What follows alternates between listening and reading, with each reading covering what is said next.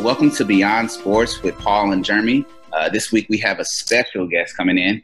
I'll let Jeremy introduce John, and then we'll get into some of the topics that we're going to be talking about today. All right, John, great friend of mine, known him for years. He has a quite an eccentric taste in hobbies and sports, and we wanted to talk a little bit about soccer. And he's one of the people that I know that really loves the sport and is really engaged in it. And so we wanted him to talk about MLS particularly, but also just kind of the state of soccer and just his love of soccer. So we'll ask him a little bit about, his personal experience with the game of soccer and particularly MLS, and we can go from there and try to have a good conversation.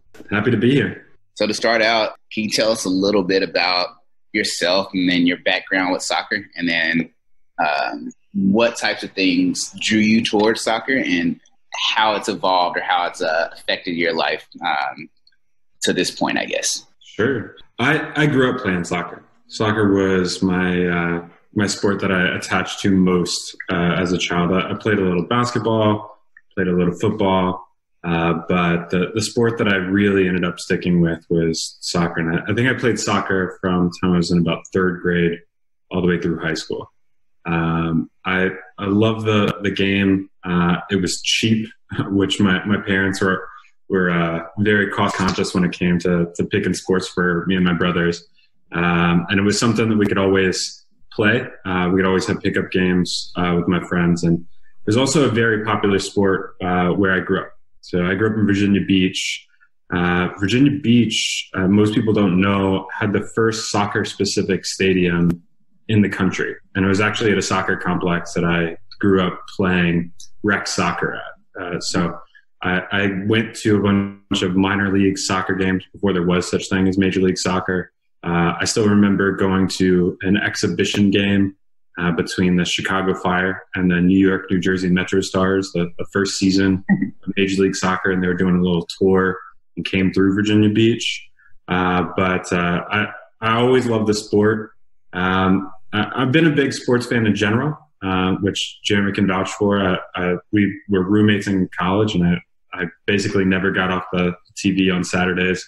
Just love watching, whether it was college football, college basketball, NFL, all sorts of sports. I'm addicted to it. I even played team handball in college for our team handball team and stuck with that after college. But my love affair with soccer sort of continued about 6 years ago when Major League Soccer announced a new franchise in New York. And at that point, I wasn't really a Major League Soccer fan. I didn't follow the domestic league that much. I was following a couple leagues in Europe. I watched some Italian soccer, watched some Premier League in the UK. But when New York City FC founded in New York, I'd been living in New York for about 5 years at the time, and I didn't have any New York-based teams. All my teams are from where I grew up. So it felt like a great opportunity to get in on the ground floor. I became a founding supporter of New York City FC. I've had season tickets with a friend of mine ever since, and go to all the matches, travel around to a bunch of different matches in different cities. Been to Chicago, been to Orlando a few times, been to LA, been to Seattle a couple of times. I just love going and supporting my club, and it's got me into the domestic game more in general, and especially as a league that's been doing so much growth and really explosive growth over the last 5 years. Where it's come even since the time I started watching it is just unreal. It's a really exciting time to be a fan of Major League Soccer. Yeah, I think that's one of the things that I noticed the most learning a little bit more about MLS. Like I have FIFA, played that. Like I've had cousins that played soccer all throughout childhood and high school, friends that played in college as well. But I never was one. So when you're talking about all the sports you played when you were a kid, I was like football, baseball, and then in high school I did a little bit of track. What else? Track, chess, swimming, and diving. So did a little bit of everything. Football was definitely my sport as well. But I do think that the growth in MLS from the time that it started to now is pretty amazing. And I think that that's one of the things that we definitely want to kind of like talk about, right? So MLS, I think was 96 the first year. Was that 96, 98, something like that? It was around that time. It was mid-90s. Yeah. The MLS came around for the first time. It started as a really small league, and it was sort of the reincarnation of a bunch of failed leagues. So you had like the North American Soccer League that was big in the 80s, where Pele came over, and there was sort of a soccer boom. But the United States had really been without a major professional soccer league for a while when MLS came around. Yeah, I think what was it for me with soccer? I've only had limited exposure with professional teams, so I know it's not MLS level, but Indy has like the Indy Fire or something like that, maybe. Yeah, Indy 11, right? Indy 11, yeah, Indy 11. Yeah. I went to like one of their games, and it was actually very well attended. And that was something that was surprising because, okay, soccer, yeah, whatever, I guess, especially for Indy. But Indy actually has a really huge soccer following with a lot of like club teams. A lot of high schools have these soccer teams that are actually good. One of my cousin's friends, his brother, I think, went to UCLA to play soccer in the late 90s, I think it was. So when UCLA was like really strong. So I think soccer is very, very interesting, and with the aspect of growth, right? I think they started out with 10 teams, went down to 8, and there's like 28 or something right now. That's a huge amount to grow with 20 years. We got 26 teams and growing. And I think the league has already set a target to get up to 30. And you got a lot of cities that already have bids out there. So you've got cities that are already guaranteed come in, like Charlotte. Charlotte's got a guaranteed team. They don't have a name for the team. They don't have a structure yet. They don't have real concrete plans, but they've already won the bid. They're guaranteed to come in. So I think they'll hit that 30 mark probably within the next 5 years if they have that as a target. They're getting some big expansion fees to do that. Yeah, and 100, 200 million, right? Yeah, it keeps growing every single time. It keeps growing, and the value of the teams goes up with everyone, and the owners want to get paid to cut down on their portion of that value because you water down the league with everyone. But we've got a big country, and when you look at a lot of the leagues in Europe, you have 20-team leagues as the standard, but 20 teams in a country the size of the UK is pretty dense. I think 30 teams can be supported. I think we're all right. There's only so many people that like soccer right now. How do you see the MLS growing in terms of its fan base and the ability to sustain 30 teams as they want to in the future?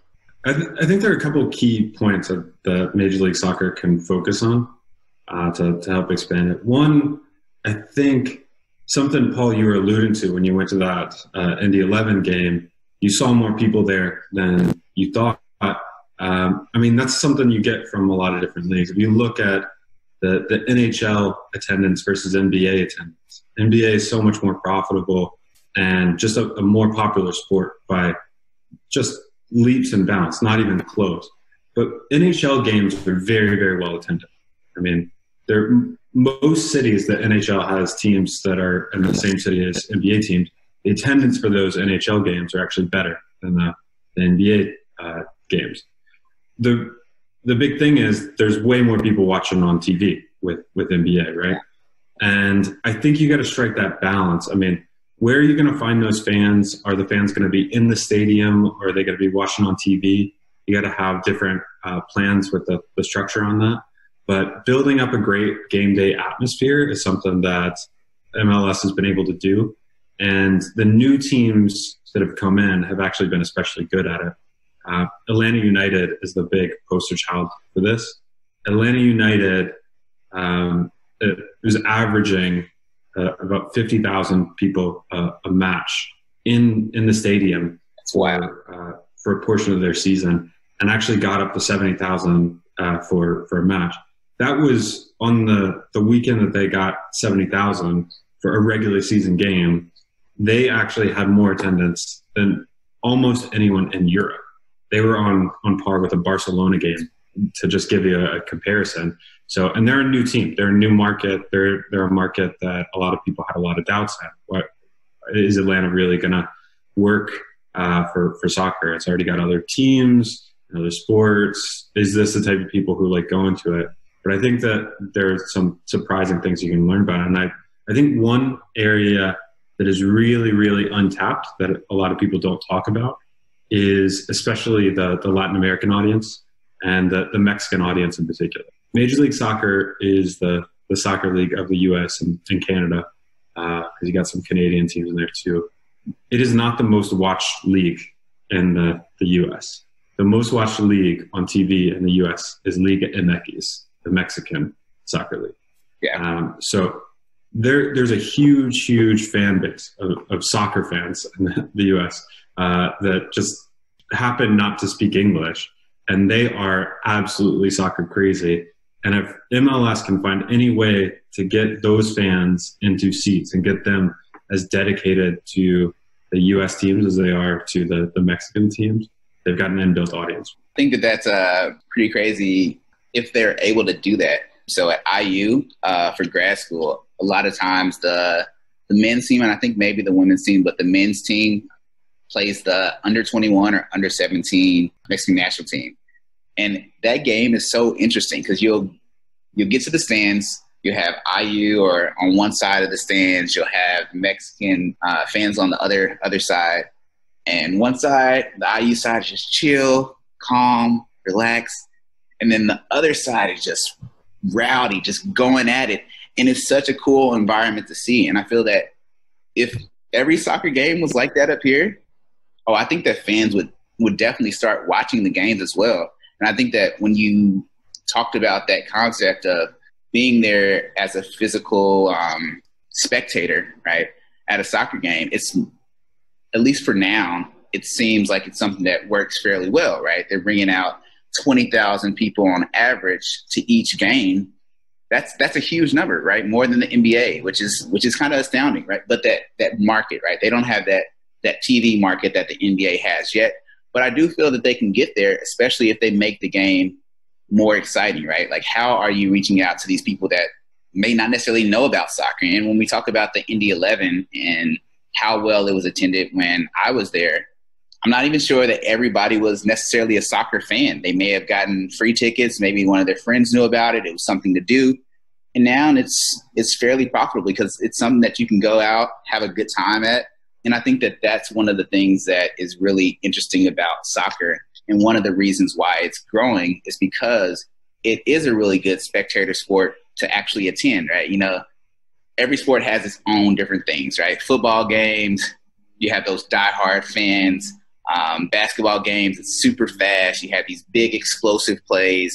Hockey is kind of like people running over people, knocking them around. Like, it's really interesting. But as far as soccer, right, what is it that draws crowds there, right? It definitely has definitely has the in-person attendance that is necessary for a team to be profitable.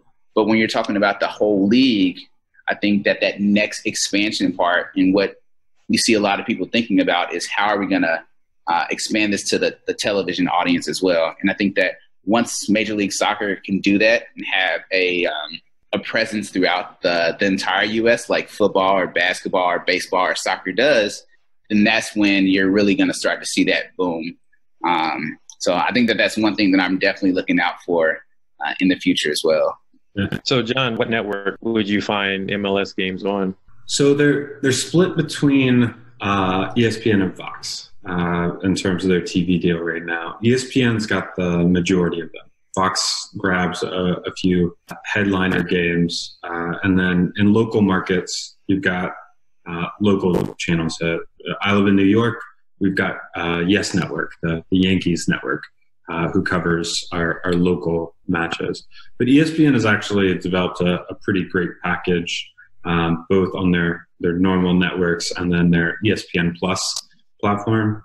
And I know I watch the majority of my games on ESPN Plus, so I can catch out of market games that are going on basically anywhere. It's not exactly an NFL League Pass, but it's something just short of that. It's you got a good package to actually get out there and watch a lot of matches from all around if you're interested in doing that. I think one of the things that Major League Soccer needs to get over as a hurdle, even for their diehard fans, is getting fans to watch matches that aren't their teams. I watch every single New York City match. I watch key matches in the league between really good teams, but I don't necessarily have a big reason to watch a Houston Dynamo versus Real Salt Lake match. It's not, I don't care about these cities. I don't care about these teams. They don't have the big stars that are on those teams. And that's one thing that you get with certain sports and you don't get with others. And every sport sort of goes through trends with that. I think baseball is the one who's really been, you can tell on the decline is, baseball fans watch the playoffs and then they watch their team. You're not watching a bunch of random NL games on a random Tuesday night to just be like, oh, I'm catching someone because my team's not on. Major League Soccer definitely has got to struggle with that. And I know even the diehard fans in Major League Soccer, I know from sitting with my season ticket holder supporters, guys who go to every single game, know very few players from the other teams. They're not studying up on the key players. It doesn't have that. Do you think that could change, or what do you think it would take for the casual fan to start looking into these different types of sports or these different types of teams, right? For example, I'm a Colts fan for football, but at the same time, I've liked different teams throughout my years. I used to like the Chargers a lot when they had like LT, which also kind of sucked because for some reason, no matter how good the Colts were, the Chargers always used to be a pest for us, whether it was in the playoffs or the regular season. It seemed like they had our card more often than not. You could have a bye the first round and they would just come out and dominate us. But I think for me, one of the things that drew me towards some of these other teams was those individual players, right? Like when you have these dynamic players that just shine, right? You're like, oh, well, I'm following this player. And then once you start following the player, maybe you start following the team as well. At least that's what happened to me in some of those situations. But with respect to MLS, what do you think it would take for fans, just in general, to start following other teams as well as their teams that are local? I think MLS has got a much easier road to do this, but it's going to cost a lot of money to get there. It's going to take investment to actually. I think to really get that traction, at least in my experience with sports, it's been that you have some outside reason to really study and know the sport. I know the NFL, my appreciation for my team and how much I watch my team's games with intent has actually waned over the years. But I know so many more players from some of the other teams go play fantasy football. And I want to beat both of you guys in fantasy football. So I'm studying up on players from teams that I wouldn't normally care about. But I had the same thing when I was watching college basketball. And in college, especially, I was looking at teams that were in our conference and then even teams that were on a larger scale. Because I had a reason to know those players, either because they were people that my university was recruiting, and I know them from when they were thinking about coming to my university, or we were going to maybe see them in the tournament, or I knew they would go pro. So I wanted to know who these players were so I could know back when. And I wanted to know about what Darren Williams is doing so we could see what we would do against him in the championship. And I knew whether he was that good, and I wanted to have an opinion on whether he would do well in the pros. Soccer has actually got a great outside system, and it's called FIFA. I know so many players from European leagues that even ones that I don't actively watch, right? Because I play FIFA, I know the players in FIFA. I've got friends who play FIFA and they don't even watch soccer at all, but they know all these players in Europe. We'll hop on and play a match against each other, and they're just out there mispronouncing every person's name because they're just reading them off the screen. It's the only place I've ever seen it, I'll watch Premier League games that aren't my team because I know those players. It's built in because I've really studied the match in this. If MLS can get the quality player to start showing up for really usable players on FIFA, essentially, they're going to get so much more traction. I think that's a huge tipping point that they could reach. But to get there, they really need to invest in better players. One of the disadvantages it has is that it's a global sport. NBA has a global audience, but it's not a global sport. They're not competing against other leagues.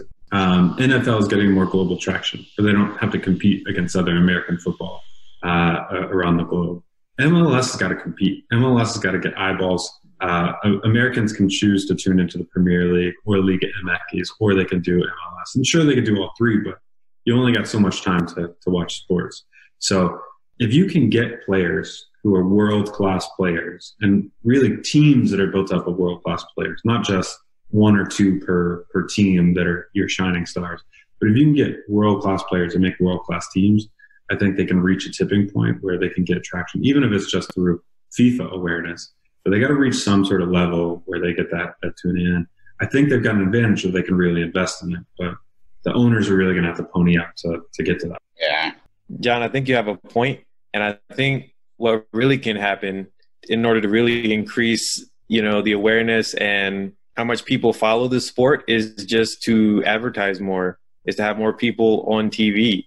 I mean, growing up in the 90s, Sports Center commercials had all the people that you love to see, and they were doing goofy stuff, and it made them human, gave them personalities.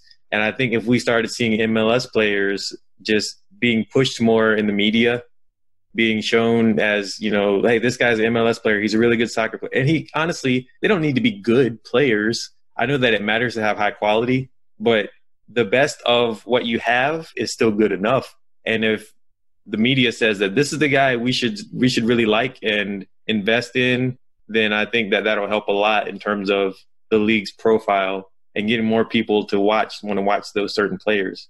And you pick a player from each team and you hype them up, because there always has to be the best player on a team, no matter if he's good or not. And I think that will help a lot just to increase the media profile.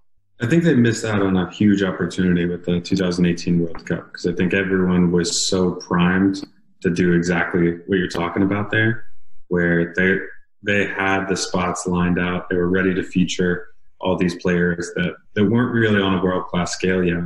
And then they proved that they weren't on a world-class scale by not qualifying right at the last moment. So I think they missed out on a huge opportunity.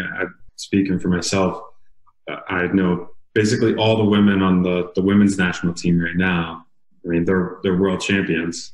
The men's national team, I know a lot of the players in the pool, but they don't even really have a solid team right now. They don't have one set of guys that are really locked in. And the players who are locked in are all players who play in Europe, especially like the Bundesliga in Germany. So they don't have the traction, especially the MLS players don't have the traction in the team. The team doesn't have the traction on a world scale to be showing up. And missing that opportunity in 2018 was just absolute. Yeah, I thought that was something that could hurt, because when you're talking about the two different teams, the national teams with respect to the women's team and the men's team, there's probably more people in the U.S. that know athletes from the women's national team because they're dominant. They have a bunch of interesting characters, right? And they have a bunch of endorsements. You don't only see them when there's the World Cup.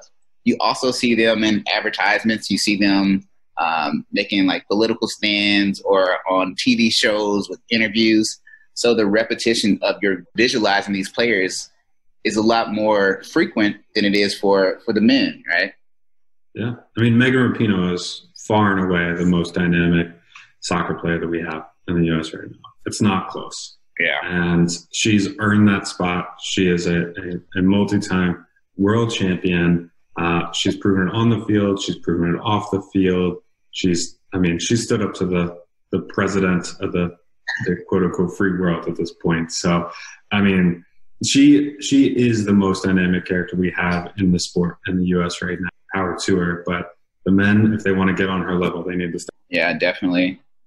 One thing that I thought about, especially when you're talking about expansion and how can you increase the audience, a lot of times when we see college athletes or I think I'll relate it more to college because the NBA is a little bit more developed. Players stay in the league a lot longer. But as far as college, one of the ways that you start seeing people may just be because of, like Jeremy was talking about, the television exposure. And I think that maybe they could try to like partner with like restaurants and bars and stuff like that to actually show like every one of their games, right? So that it's always on the TV so people will start to see it. And I think for me, I used to not get soccer at all. I just like, they're just running up and down the field, didn't seem organized. I couldn't figure out what was going on.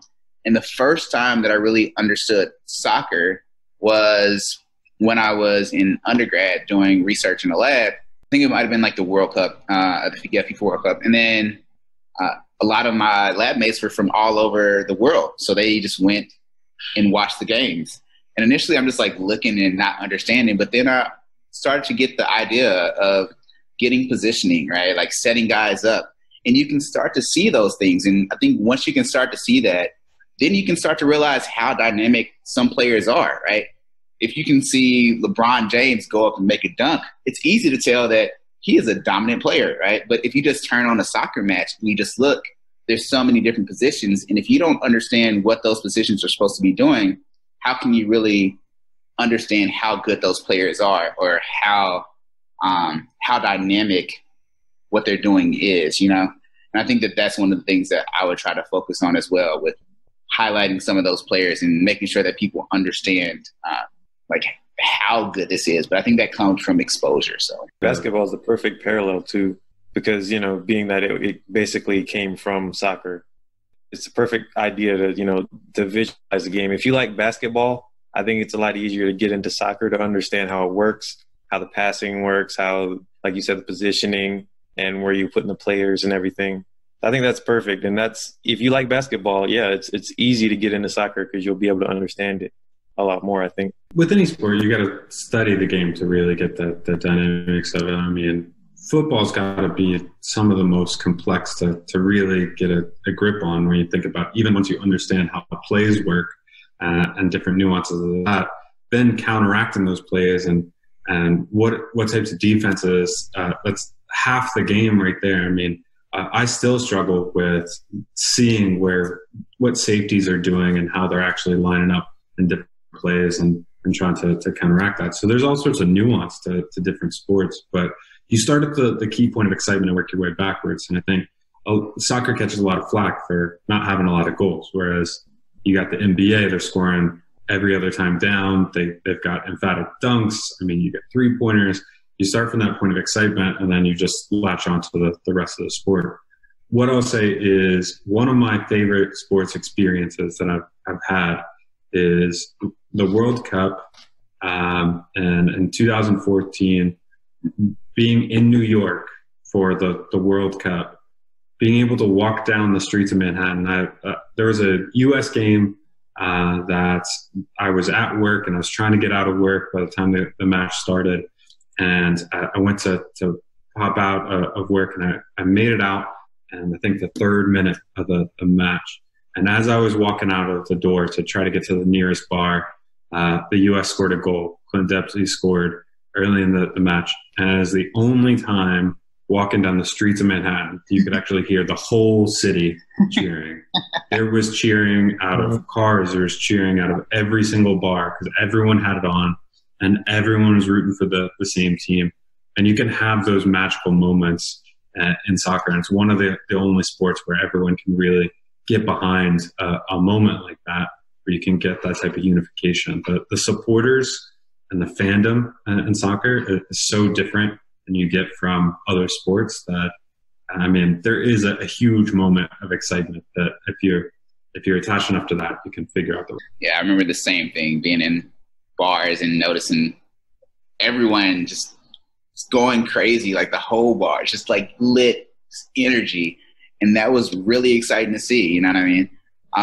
And just one other point that you made previously that I thought was actually very interesting is that you're talking about there's not as much scoring frequency in soccer as there is for like football or basketball, right? And that's that's one of the things that, like, I guess baseball kind of deals with, hockey kind of deals with also. I think hockey gets away with it because it's a very fast paced game, right?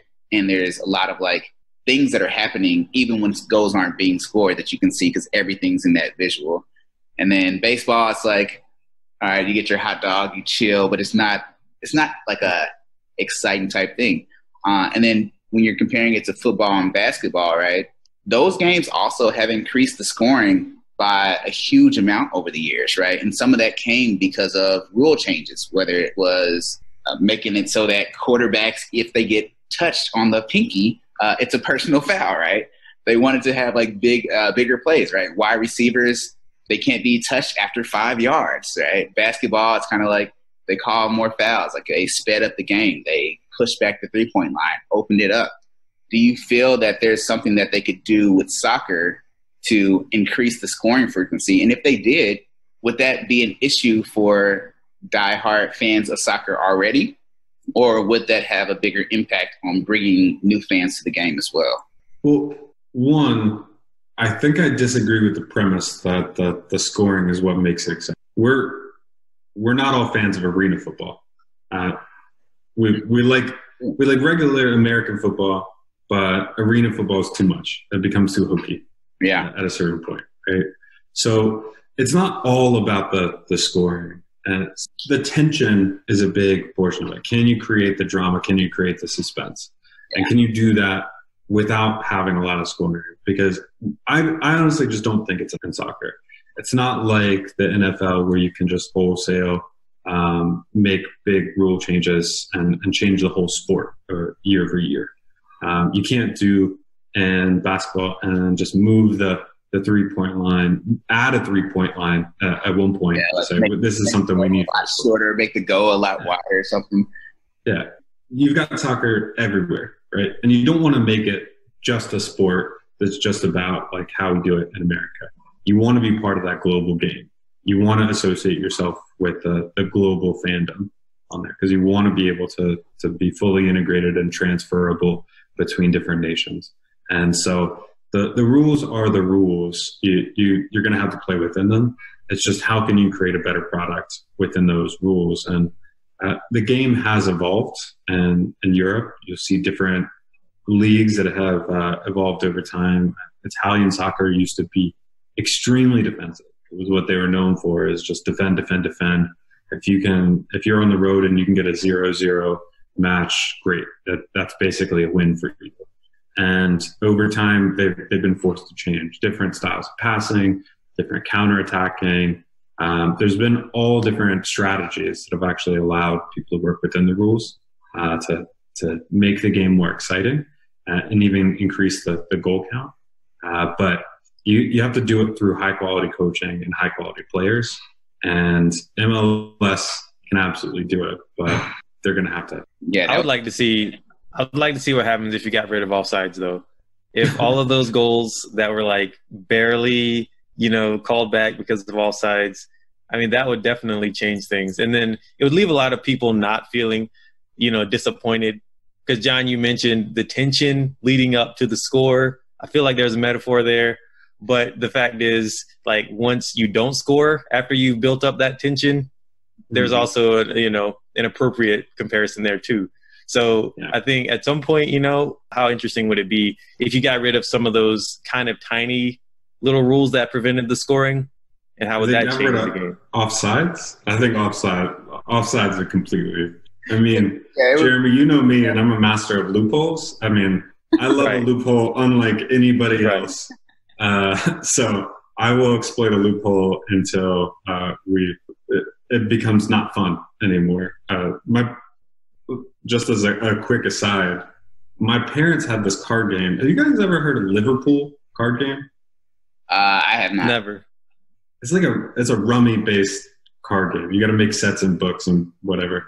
My parents had to change the rules of those games they've been playing for decades because I found a loophole in the game to basically discard all of my cards and get a 0 every time.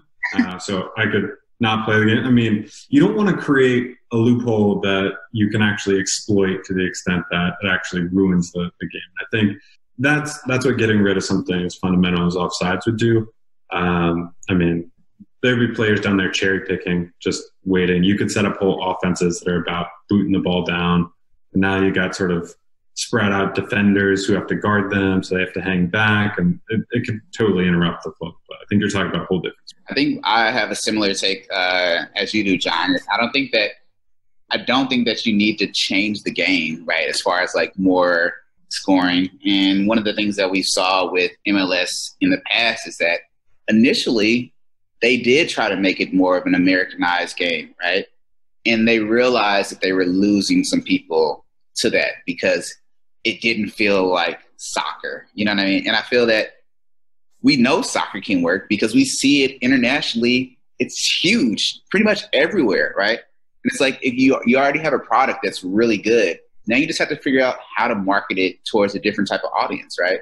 And I feel like that's the biggest thing is that how is the MLS going to market it? And I think that one thing to keep in mind is that this league is still very new in the sense of how long it's been around compared to a lot of these other leagues. So there is going to be some type of stagnation with the aspect of how quickly it's going to grow compared to where other sports are right now. But I do feel that the majority of people that are involved in MLS see its expansion, and that's why there's so many new investors in MLS because they know that it's going to grow. It's not about is it going to get there? It's more about when and what steps are going to be taken to get it to that level. So I agree with you on that, John. Like, don't change around the game too much. Like, keep it how it is, and then just figure out a way to make it more marketable, make it more exciting to the masses that don't necessarily know about it, and also enhance the experience for the fans that you already have as well.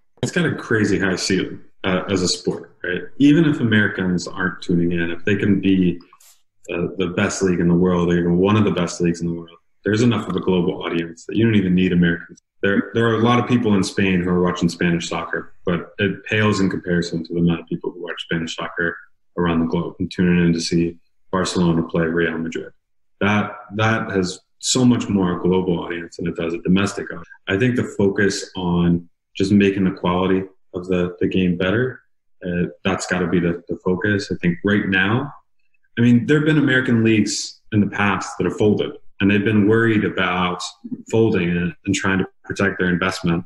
And at a certain point, they really have to push all the chips in and really go for it. Do you want to be a league that just exists, or do you want to be a league that is globally competitive? And right now, they've been making the choice to be a league that exists. And they know the route to get to a globally competitive league. They just have to draw a couple more zeros on the end of the team's bank accounts when they go to actually go buy players. You know, I think we've been kind of skirting around this topic a little bit in that how did the league grow from its first year in 1996 in popularity and in its actual acceptance? So what do you think, John, was kind of what were the factors in helping the league grow from what it is or what it was then to what it is now? So I know we've been kind of mentioning it, growth, but we haven't really gotten like into that. I think that's a great question. To some extent, I think it was a bit inevitable. I think it was the sport itself has gained popularity in the U.S. And even in the absence of a Major League Soccer, I think the sport itself has gained popularity. There are way more people who watch the Premier League and the U.S. now than watch the Premier League back in the mid-90s, which was almost none. So now you can walk around the streets and see people wearing Liverpool jerseys and Manchester United jerseys, and you have people who ascribe to be Arsenal fans. I didn't grow up with any Arsenal fans. I didn't know any Arsenal fans. Now I know plenty of Arsenal fans, or at least people who claim to be Arsenal fans, right? I mean, it went from being niche to starting to become popular just as a sport. So people were going to be looking for a domestic outlet anyways. They're riding the back of that. I think every World Cup cycle has given it a great boost. Every single time there's a World Cup, having the World Cup in the U.S. in the 90s is what actually created this sport, because the FIFA, when they awarded the U.S. the World Cup, said that the U.S. needed to have a domestic league to be able to have this. And some of those nascent stars in the World Cup who actually showed out when they were there, the guys who actually put up a fight against a Colombian team that they were supposed to get absolutely wrecked by. Now you have a star like Alexi Lalas, who becomes not a household name, but at least a name in the sport to American fans, and they can glom onto.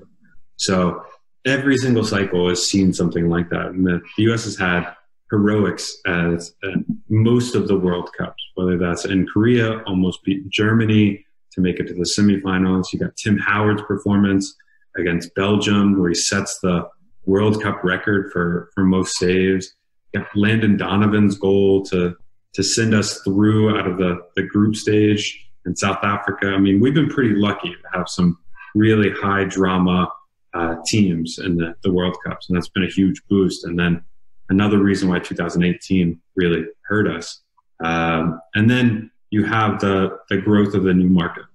I'm a fairly new market fan. New York, quote unquote, had a team, even though it was in New Jersey.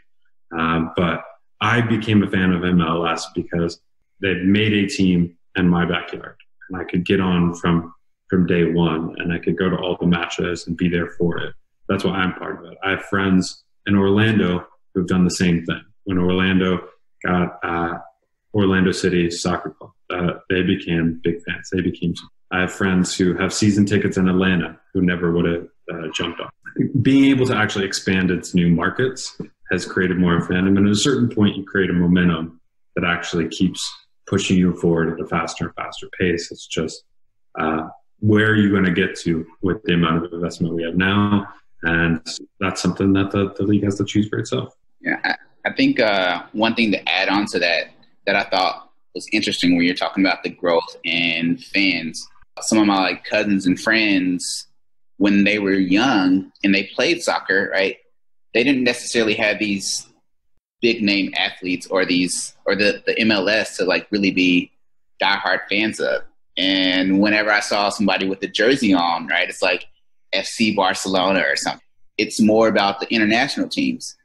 And one thing that I think can be very valuable to MLS is youth soccer, right? And how they approach youth soccer, how they partner with youth soccer, and how they start to build that camaraderie, I guess, in a sense, between the younger group and MLS, right? Because if you can get these youth to interact with these MLS players, maybe they'll start wearing their jerseys around all the time, right? You're switching out the league that they like more, right? Or the league that they are more likely to watch because they have an association with these players. And in the future, if they have this association, well, then they're going to start being bigger fans of the MLS when they get into their 20s and 30s. And that's just going to expand the league in addition to the people that are already coming because of they're either local fans or they play soccer all their life, and now they want to expose their kids to it or whatever. So I think that developing a relationship with youth soccer is going to be really important for the exponential growth of MLS. And I'm not sure exactly what they're doing right now with that, but I think that's definitely something that could be interesting to look into. I think there's a very quiet groundswell of exactly what you're talking about. And Major League Soccer, all of the teams right now have their own academies. And those academies, while they have youth players who come in and play just for those academies, they're also affiliated with a lot of youth teams in their areas. They're doing that because they want to draw from a certain player pool to actually build up players. So they've got advantageous rules to actually grow players through their academy. Do either of y'all know who Gio Reyna? I don't. No. Gio Reyna is going to be the next big American soccer star. The dirty secret is he's already the next big American soccer star. He might be the best player that has an American passport right now. And if not, he's getting pretty close. He's making a big catch on Christian Pulisic, who's had the lead for a while. Gio Reyna is 17 years old. He's playing for Borussia Dortmund in Germany. So Borussia Dortmund's in second place in the Bundesliga. They are just behind Bayern Munich. He is playing in Champions League games. He is facing up, literally going on the field with Neymar to go head to head with them at 17. And he came up through New York City FC's academy. Now, his dad, Claudio Reyna, was president of New York City FC. He's got the pedigree behind him, and Claudio Reyna played for the U.S. national team at World Cups. So he had the training both through New York City FC and the exposure that he got to all those star players and being able to work with that club from the time he was very young until now. But he goes over to Europe, and he's immediately popped into not just like he's on the roster there. He's playing in every game at Borussia Dortmund since the restart. So like Luka Doncic, right? Yeah. From New York, right? Yeah. That's how they're thinking of him over in Germany. You know, he's the transplant coming in from the country that's not actually supposed to be that good at the sport. That's pretty amazing. Yeah, I was really impressed when I saw that MLS had youth academies, because I know that's a big part of European soccer is they get to the kids early and they give them financial incentives to stay there, right? They know that they can go through that academy, they can become pros early, and they can make that money. So I think that that's good, because I think part of our system in America is how we value amateurism so much that we actually, I think, take away from the quality. The people that could be good enough to go directly to the professional levels, we're holding them back. And I think that kind of changes their development, because developing in college versus developing in the pros, two totally different things. So I think it's really cool that they have those academies. But what I want to ask about those academies and that system, when you have a guy like Reyna, you said, he's playing in Europe, that's where the money is, right? The money in the MLS doesn't quite compare. So how do you get a homegrown player who's good enough to play in Europe to stay here and actually help build the league? That's a great question. I mean, one way to do it is have a league that's really good enough to be one of the top leagues in the world. So you have those players. I think you're starting to see players making that as a more serious choice. I think there was a certain time where players didn't think about Europe as an option, and they just went to Major League Soccer for a long time has drawn a lot of their talent just off the colleges. Now the college draft to Major League Soccer means very little. I mean, you get a couple players that'll come out of college each year that will really be an asset to a Major League Soccer team. You get maybe half a round at best in a draft. And then the rest is really players who are not even going to be rotation. By the time you are 22, you need to be starring for a team. You need to be making money already. I mean, you should, if you're wanting to get good training, you need to be at a pro team, not being an amateur in college, whether that's in Europe or in the US. There was a big coup with Jordan Morris in Seattle. He's a star on the U.S. national team and had a chance to go play in the Bundesliga. He had this offer to go over, not to an absolutely great German team, but a very solid German team. And he decided to stay home. It was the club of his youth. He cared about the club overall. He already had fans that were behind him, and he wanted to be close to home as well. He wanted to be in his home country. And it's something that you see a lot, even in Europe, where they have these big teams that are, hugely popular, get anyone in the world. You still see a majority of the league is made up of domestic players. The majority of the Spanish league is Spanish players. Majority of the English league is English players. Majority of Italian league is Italian players. And you have players who really want to be at home for the teams that they grew up rooting for, the teams that they wore the jersey of, the teams that they were rooting for. And part of that's going to be building up that history and that connection with those players. But if we really want to be able to get the very best players in the world to stay here, I think we have to get it. It's worth staying for. I do think also, though, it was kind of a cool time period, and they still do this, where you had that washed up kind of European player, like when Beckham came over, right? Yeah. Right now, Zlatan, it says, is one of the highest paid. If he's still playing, this is from 2018. Was one of the highest paid players. Back to Italy for this season, but he. Okay, so I'm seeing this like data from 2018, where he was one of the highest paid players. Schweinsteiger, like a lot of guys that Wayne Rooney somehow was still playing. I thought he had been retired. We're on the tail end of that trend right now, but Yeah. it's been a huge trend, especially for the last, I'd say 5 years is when it became crazy popular. And Beckham probably was the thing that kept the MLS going for a little bit, right?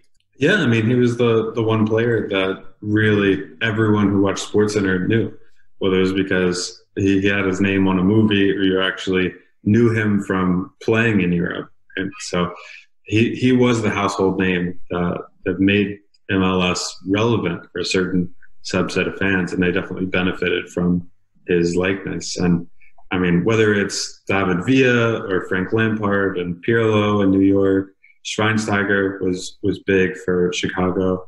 LA has had a rotation of guys. Kaká came through Orlando. I mean, they've tried to do this in different places, and I think the only massive one that you have right now is in LA. I think you've got with Giovanni Dos Santos coming in.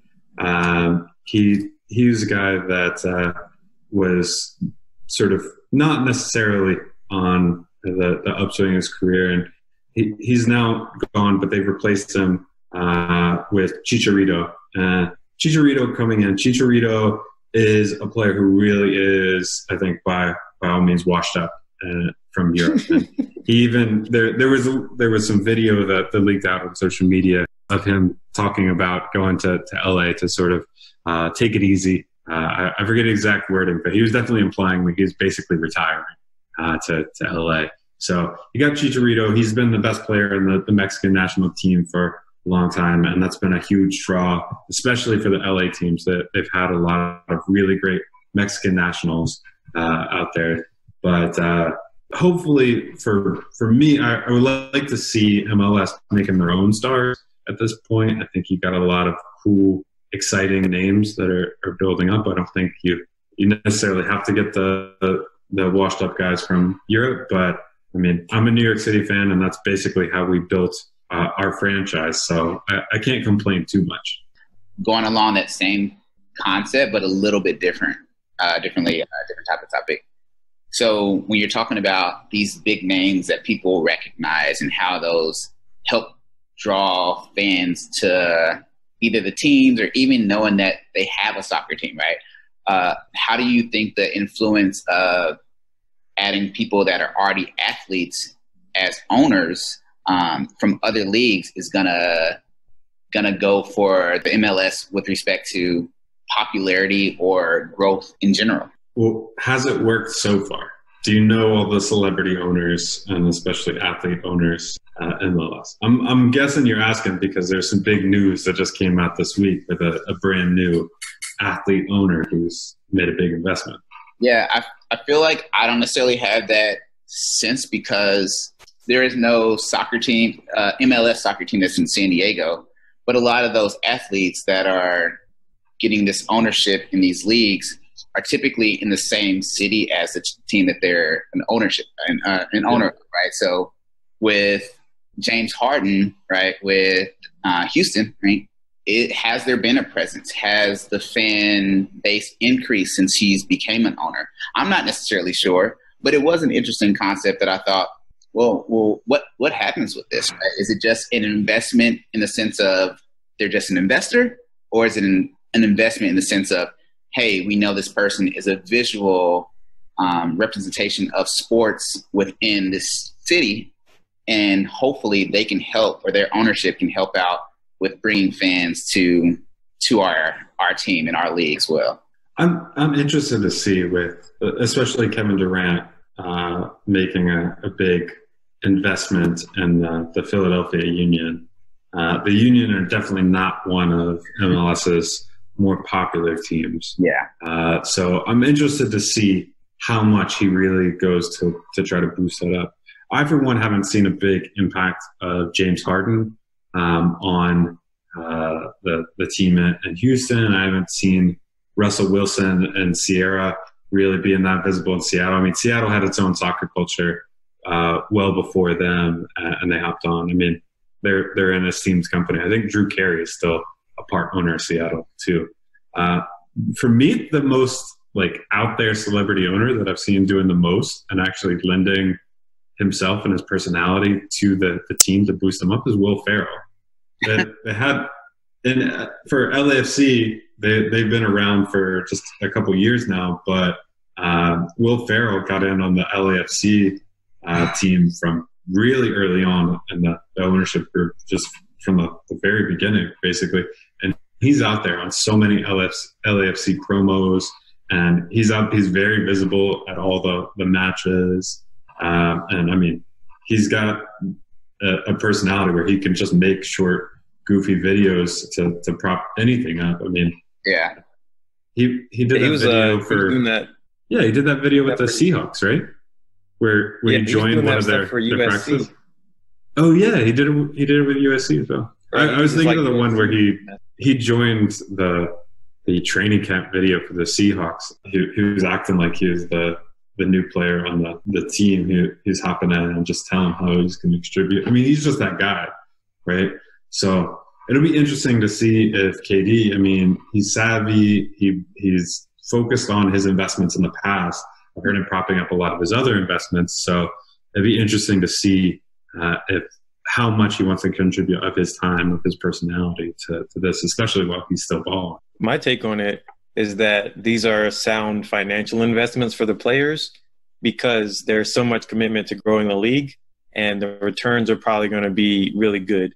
From what I understand of the ownership structure, it seems like the league is in a good position to profit because there is the centralized ownership of the entire league, which is, I've never heard of this type of a thing before, but it helps me understand how the league could succeed, kind of pooling their resources in a sense. But John, do you have any idea how that works in terms of, like, Kevin Durant buys into the Philadelphia Union, and from what I understand, everyone who owns a team or a part of a team owns a part of the league as well. So do you know, like, his 5% or whatever, what is that in terms of owning MLS? It's really more of a franchise structure, and more of authentically a franchise structure than most of the other. MLS, unlike other leagues in the U.S., is technically a single entity league. The paychecks from the players come from MLS. The decisions for how much to pay them come from the teams, and then they spend up into their cap, and then they can actually spend over their cap in these certain exceptional scenarios. So from a visual standpoint, it looks like they're paid out by the teams like you would see in any other major sport, but it's actually a single entity league. So the league has more control over the franchises. And so when he buys in, he's buying into more of a franchise than just buying a team. I mean, in theory, Jerry Jones could say, I'm packing up the Cowboys and I'm going off to my own league and doing my own thing. And he'd have to break out of some contracts, but he's got his team. You can't do that with the MLS. You just own really 1/26 of the league as you go and do that. It's all part of the same piece. Initially, there were teams that were managed by the same owners, right? And eventually, it seems like that hasn't happened as much. But one of the things that I saw was that these owners were so focused on making this league exist and grow that they invested a lot of money already to get it to the place that it is. And I think that's an interesting thought and concept, because when comparing that to other leagues that may have failed, right, maybe that was part of the reason why, right? You need to have that financial thing. I think that's one of the points that you were talking about, right? Those finances, right? This is an investment, right? This is a business just like any other business. And you have to invest in prospects, right? You have to invest in current people. You have to invest in media. You have to invest in stadiums, right? That was a huge thing for MLS, like building their own stadiums and how that changed around their game. Not necessarily just from like renting a facility, but making it more of an environment for those games. I went to, I think it was Dallas Dallas. It was Dallas when they built like that new stadium for the Cowboys. It was huge, right? And they had the NBA All-Star game there. But everyone that went just was like, it didn't feel right. It didn't feel like a basketball game because the stadium was way too big. The sound wasn't there, the environment, the intensity. And I feel like MLS understood that, and they're like, you know what, we have to make our own stadiums because if we don't, we're going to lose our fans that we already have. So I think that they have a really good system with respect to the ownership and leaders, right? Is it Dan Garber? Don Garber, yeah. Don Garber. He has a vision of where he wants to take the league, and I think that that's really good, right? If you think about like some of these leagues that have really been strong, a lot of them have really good ownership that not only does well, but the players respect and the players kind of like support and surround around them, I guess, as well. So, yeah. I mean, I think they've done well to get to there. I do want to talk about them coming back and the way the owners have come together with the players to actually come back. Though they're going to be, I think, really the first major American league, the biggest one yet, that'll come back from the COVID pandemic and actually starting matches up again. They're due to start July 8th with a whole tournament to actually get back into the matches. So I think that's another opportunity to get eyeballs on the league, to be out there before anyone else, to be the sports that's on TV, and they can take over from cornhole, I guess, as the next most popular sport that's actually out there for viewership. Right? So yeah, I told you, I knew that cornhole, man. I knew it was going to be big. I knew it. But could you explain the tournament that they're having? Yeah, so I think they're doing it in a really smart way. They're coming back with a tournament. It's a tournament that didn't exist before. It's a special one-time only tournament. They're calling it the MLS is Back tournament. Starts in July 8th, and they're getting all 26 teams that come down to Orlando, sort of be in a bubble where they can control things. They can do a lot of testing. They can make sure that players are doing proper social distancing. They're doing all of the stuff that you're already seeing from European leagues that have started back up to make sure that they're not getting players infected and then spreading it amongst the league. I think they're still having some risk, and they're aware of that, but they're going to go ahead and quarantine players as best they can, have matches going on. Starting, they're going to do morning matches, they're going to do evening matches, they're going to do late night matches, and basically they've got all the teams together. They're going to go into a bit of a group stage and then a knockout stage. In the group stage, each team will play 3 teams in their group, and those games that they're playing are actually going to count to the normal regular season standings, which actually started. Most teams were only 2-3 games in when they had to pause the league. But these group stage matches will count towards the regular season. And then the teams that do the best in their groups will qualify and go through and play knockout stage. And they'll do a little tournament. They've got some excitement. They've got all their stars out there. They'll have something to play for. The winner of the team, there's a big monetary incentive for winning the tournament. And then the team that wins also wins an entrance into next year's CONCACAF Champions League, which is the Continental Champions League tournament that all the best teams from the different leagues in North America play against each other. So there's an incentive for the team really to win as well. But I think it'll be exciting. I know for me, I'll be watching a lot more games that I wouldn't normally watch, a lot because there's nothing else on, but also because it'll just be fun to see these teams all in a tournament together and really see who's picking up where they left off and who's a bit rusty and see what that is. So July 8th is when they'll start that. August 11th is when they'll have the finals of the actual tournament itself. So it gives them a month, action-packed month, tons of games going on every single day.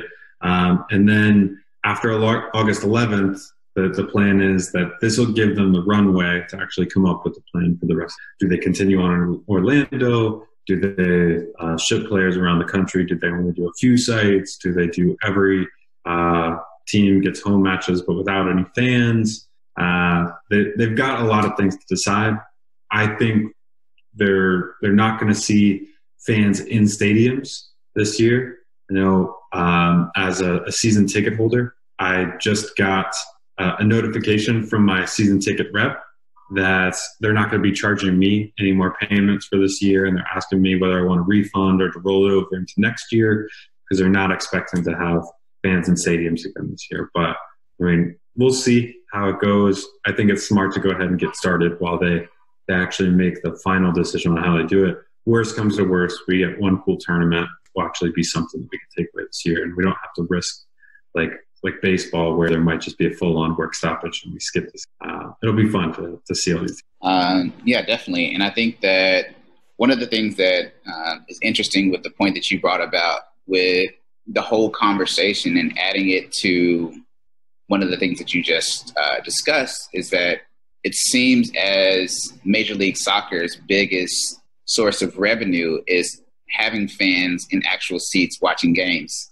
So how impactful could that be to the league, right? With respect to, I'm not sure how it is this year. I think I saw an article from like 2000 or about the 2018 season where only 17 of the teams were actually profitable in a sense. They made a lot of revenue, but as far as like the things they had to spend their money on, only 17 of those teams were negative, right? And how is that going to affect it? Or could that have a huge effect on the future, I guess, of the league with respect to the financial part? Yeah, I mean, I think it comes to really any company and how you're valuing any sort of asset and how you're valuing. I think sports leagues all around, not just Major League Soccer, but the sports leagues this year are going to have to figure out what it's like to actually take an L. They are a business, and there are a lot of businesses that are struggling. I think as a percentage of sort of what they're worth, they don't have as big a struggle as a lot of your local bars and restaurants. So, I mean, there are a lot of companies that are absolutely going to take an L this year, and will they be able to weather that storm? I think we shouldn't feel that bad for the owners of these teams and the franchises themselves. Yes, a lot of the teams were already not making profits, but that's only one way of measuring an asset's value.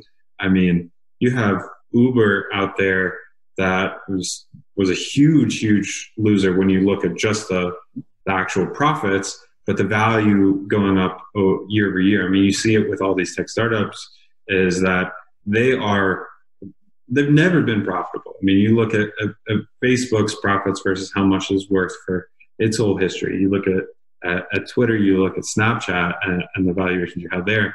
The valuations are all on how much the asset could be one day, right? And Major League Soccer, yeah, they're going to lose a lot of money this year, and the owners are going to have to be able to pay to not go out of business because of that. Worst comes to worst, they can sell their team for a few $100 million, and I think they'll be all right. So they can find a way out of it. But yeah, you're going to have to pony up because you're holding on to an asset that could be worth major money one day, or in a lot of the leagues already is worth potentially billions of dollars. So yeah, sometimes as a business owner, you got to take a loss. Sometimes you have to pony up. I think that's the big picture, right? Because when we're talking about the value, even though they're taking a loss, right, the thing that they're investing is actually growing, right?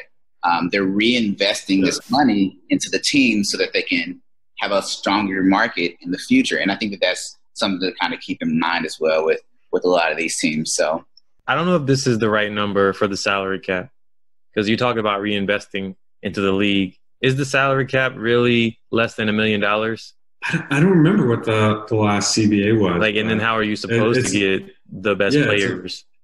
It's about that level. So Major League Soccer's got a soft salary cap with their number that they have. Yes, it's a hard salary cap as in you can only spend up to that. It's not like Major League Baseball where you've got true free-for-all. It's not even like the NBA where you've got the soft salary cap where you can go above it and pay the luxury tax. You do have a hard cap, but you also have a couple exceptions. And the exceptions in Major League Soccer, the biggest ones are the designated player rules. So for designated players, basically, you can go ahead and pinpoint certain players that you say these are my designated players the original rule was created for David Beckham. Basically, you can pay that player unlimited amounts. You can pay him as much as you want, but only a very small amount will actually hit your salary cap. So up and above that, you can do that. And David Beckham was the original one. So then they sort of opened it up to every team. So you can go get a designated player of your own star player. They made that 2, and they're up to 3. They're talking about maybe expanding that in the next CBA, but they got something signed for now so they can start up again. They've focused in the last couple of negotiations on raising the floor for the salary. I know when I started watching Major League Soccer, showed up to my first game, and they showed all the salaries of the players if you looked them up online. And we had David Villa and Frank Lampard and Andrea Pirlo, and they were all making about $6 million a year. And then the roster was filled out with players who were making like 40 grand. And it's kind of odd to look around and be like, all right, I'm making more money than all these quote unquote stars out there in the field. These guys are riding the bus. These guys are barely getting by as star athletes, whatever. And they really had to do special things to actually get boosted up in the salary. There's still a huge disparity between the haves and the have-nots. And really, if you want to look at multi-million-dollar contracts, you can really only have 3 per team because of the way the salary cap works.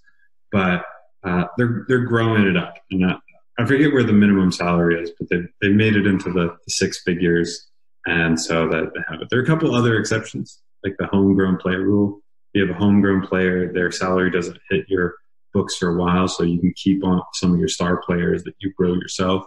So you can pay them big dollars to keep them from going to Europe if you want to. But the biggest one is you can buy a few designated. Every team's got that ability, and all the big market teams have gone out there. Some of the small market teams have just saved money on it and not had designated players or only have 1, but the big market teams are always out there buying 3 stars. So what would be, say, NYCFC, what's their payroll look like then? Right now, they got rid of those sort of aging European stars who could demand that salary. But I think they've only got 4 players who are making over $1 million right now. So most of their players are in the $100,000 to $200,000 range. I think maxed out is their top paid player. I think only makes $3 million this year. I say only $3 million, as though that's unsubstantial for me. I mean, let's go, but I'll take any of these guys' salaries at this point. But there's still a disparity between the haves and have-nots, where you've only got a few players making over $1 million, and the rest are sort of $100,000 to $200,000. Some of their middlemen maybe making $300,000, but that's the disparity now, rather than somebody trotting out there making 35 grand a year and passing in $6 million. We came up with a term for that. It's called pippined. When you get pippined, you sign a long contract. Money, and everyone else is just cashing in while you're just like, man. So it's pretty interesting. Just a quick question. Not anything super big, but just simple pretty much. Are there players that play in MLS that also play overseas as well, or is it typically MLS or national team?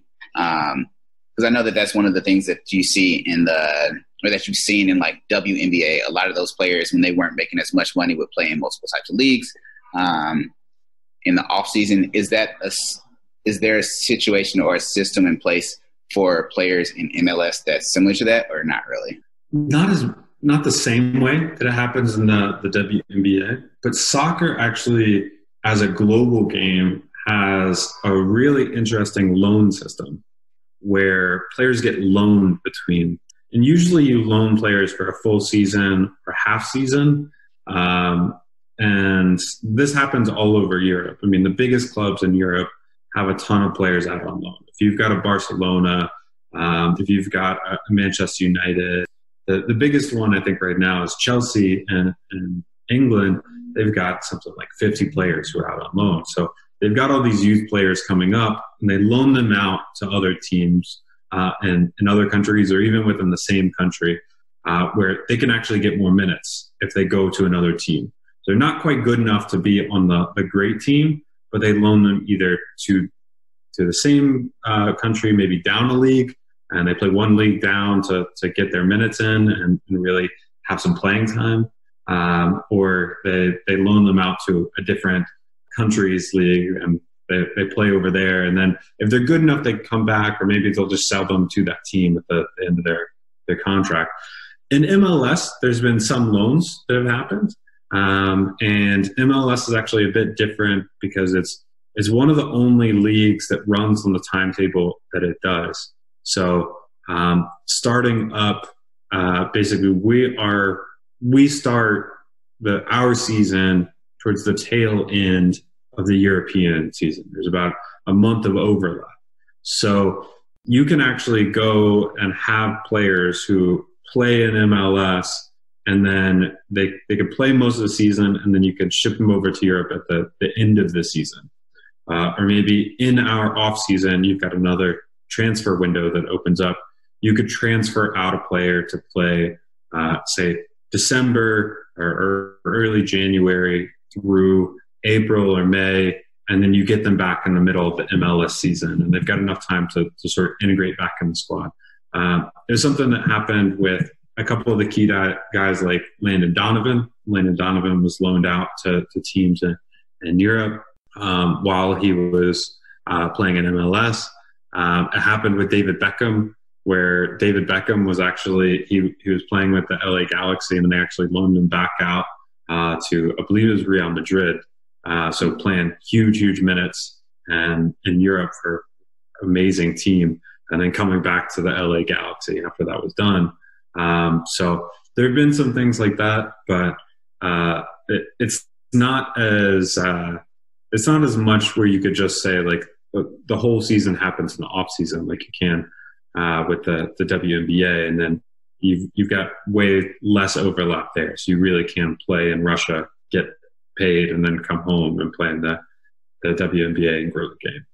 This was a really good conversation, John. You have any questions for us? Any advice? Anything that's on your mind? No, I'm happy that y'all are doing this. I love y'all getting out there and really making good content for folks and getting your voices out there, and excited to be able to be a contributor to what y'all are putting together. Definitely. We'll definitely have to have you back on maybe after the tournament, during the season, just to kind of like see how it is, and definitely in the future as well. Thank you for all the input that you gave us. I learned a lot about MLS in a bigger picture, right? Beyond just the sport aspect of it.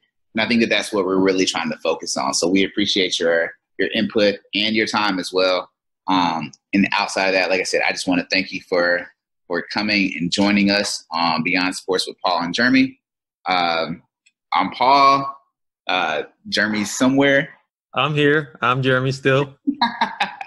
And remember, follow us on whatever your preferred method of podcast intake is. I mean, we're on Google, we're on iTunes, Spotify. Podbean is our main host. Just follow us, like us, subscribe, listen, tell your friends. Yeah, thank you guys. And that's it for Beyond Sports with Paul and Jeremy. Until next time. All right, see ya.